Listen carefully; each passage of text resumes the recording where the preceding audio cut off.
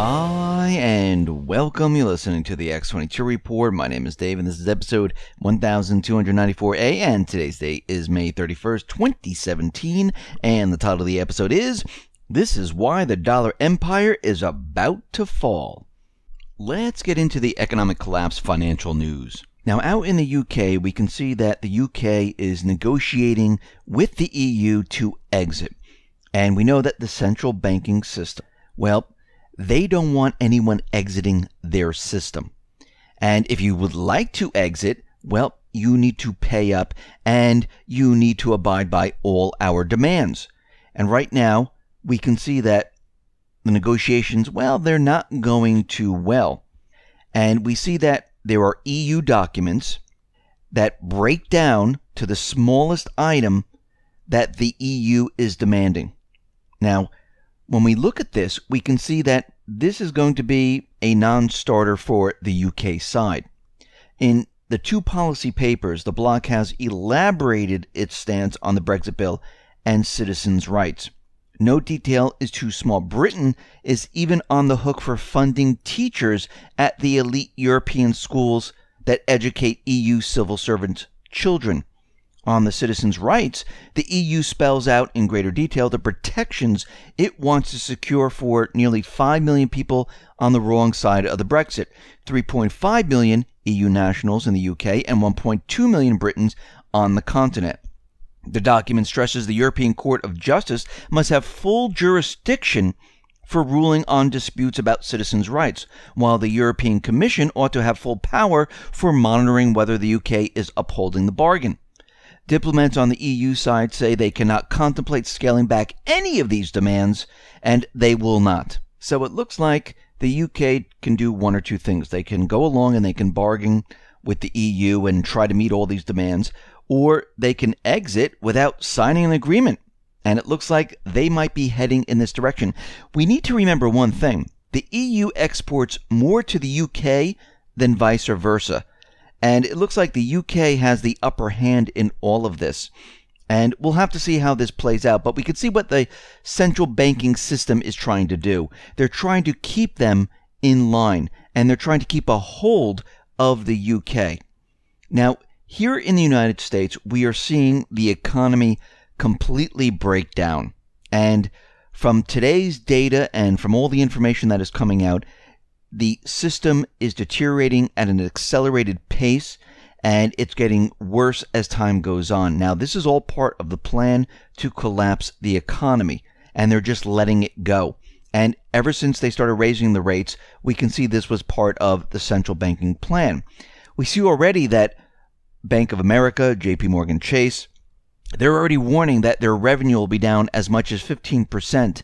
And moving forward throughout this year, it's not going to improve. We had something very interesting happen today. The Chicago PMI stats came out today around 9:45 a.m. Eastern Standard Time. And they reported that the index, well, it fell from 57 to 55.2. This is the lowest since January of 2017. And it looked like the Chicago PMI was declining. And then all of a sudden, at 11:21 Eastern Standard Time, there was a correction. And they said, oh, no, it's not declining. It's improving. And they gave us the manipulated numbers of 59.4. It looks like they let out the real numbers, and then they realized what they did, and they revised the numbers and reissued the numbers saying this is a correction, which I thought was very interesting. Now, in the real estate market, we see the pending home sales, well, they have tumbled to 5.4% year on year. This is the biggest drop in pending home sales since August of 2014. This is the second monthly drop in a row, which is a negative 1.3 month on month. Now, what we're looking at is we're looking at new home sales declining, existing home sales declining. We are seeing pending home sales declining. During this period of the year, spring going into summer, this is supposed to be the good time for real estate. And we discussed this many times before. What we're seeing is a complete breakdown of the system. And it looks like the real estate market is going to crash. Now, what we need to realize is that there are bubbles everywhere. There are bubbles in the real estate market. The Case-Shiller index that looks at these 20 cities, they've blown up the bubbles in some areas way above what it was back in 2008. Now, Minneapolis Fed President Neil Kashkari is out there saying that, listen, we can't tell if there's a bubble. We have a very hard time spotting the bubbles. Remember Ben Bernanke? He says, yeah, we can't tell if there's bubbles. We can't spot them. And this is when he was telling us there was no recession, forecasting any type of recession in the year of 2008. And in the year of 2008, all the bubbles popped and we were in a recession. So they're trying to convince us that they can't figure out where the bubbles are. And if we look at the 20 different cities, we're not going to look at all of them, but if we look at most of them, we can see that there are bubbles. Let's look at the Case-Shiller U.S. Home Price Index. Well, as we can see, we are way above the housing bubble back in 2008. If we look at different areas, like in Boston, the housing bubble right now is 9% above the peak of 2005. If we look at Seattle, the housing bubble right now is 13% above the peak back in July of 2007. If we look at Denver, it is 38% above the housing bubble back in August of 2006. If we look at Dallas-Fort Worth, it is 37% above the housing bubble back in June of 2007. Atlanta, the same thing.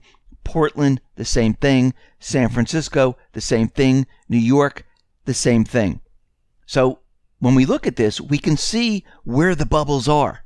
We're above that bubble range, which tells us on the way down, it is going to be a disaster. And remember, these bubbles were propped up not by the everyday American.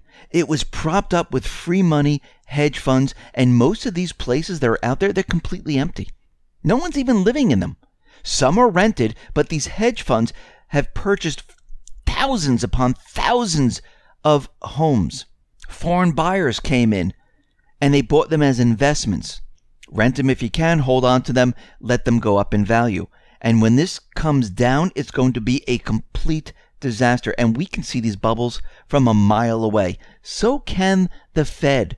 They're lying. They're the ones who created the bubbles, but they want to pretend that we don't see anything. Now, we see a bubble in the tech market.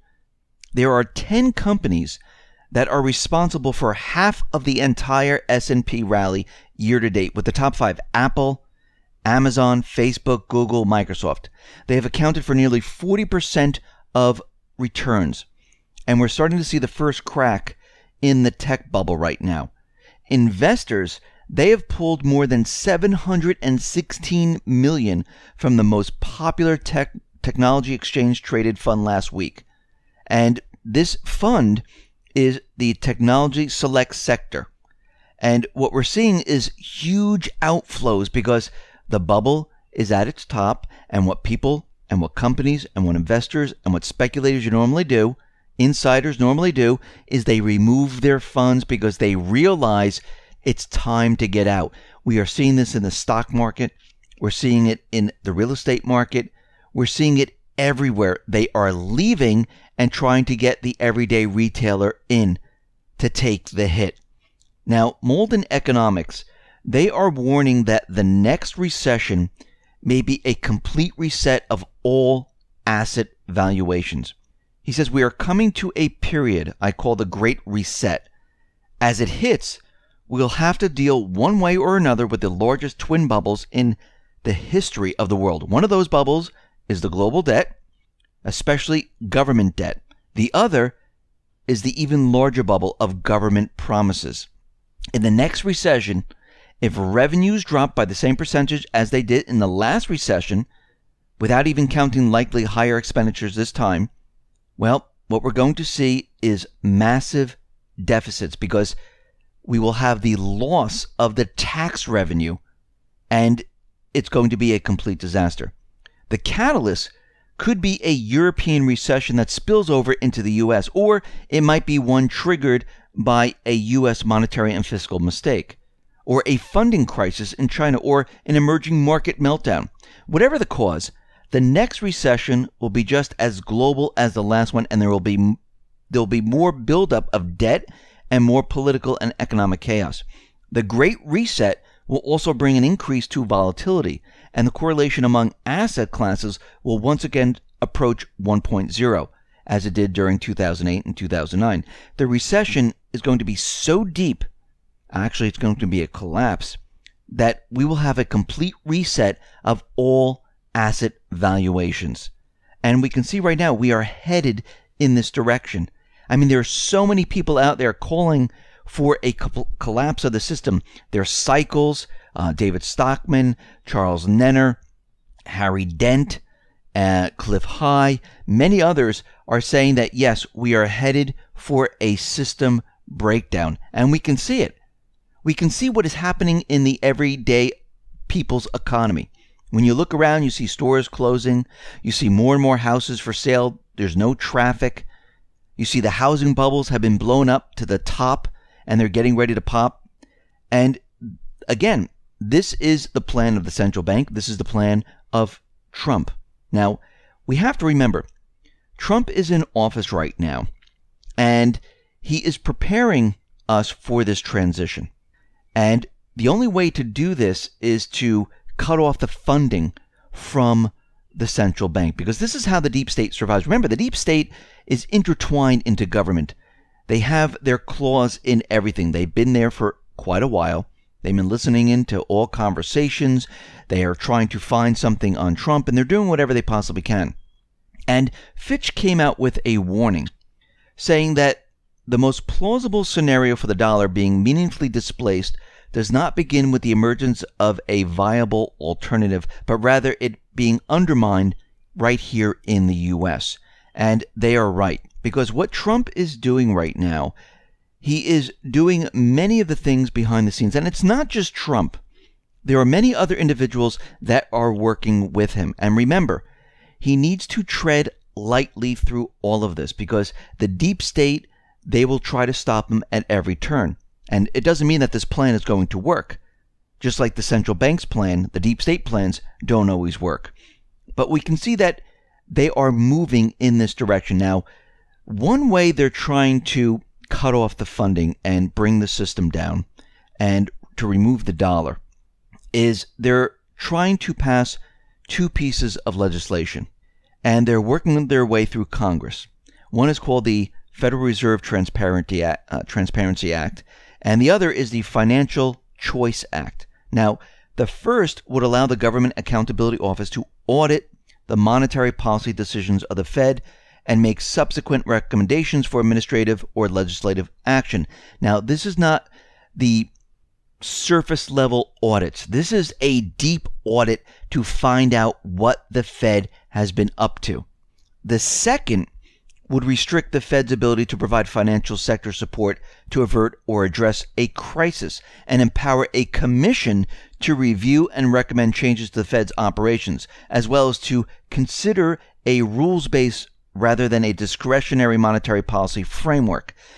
Basically, what these pieces of legislation are doing is that they're going to be taking control of the Federal Reserve.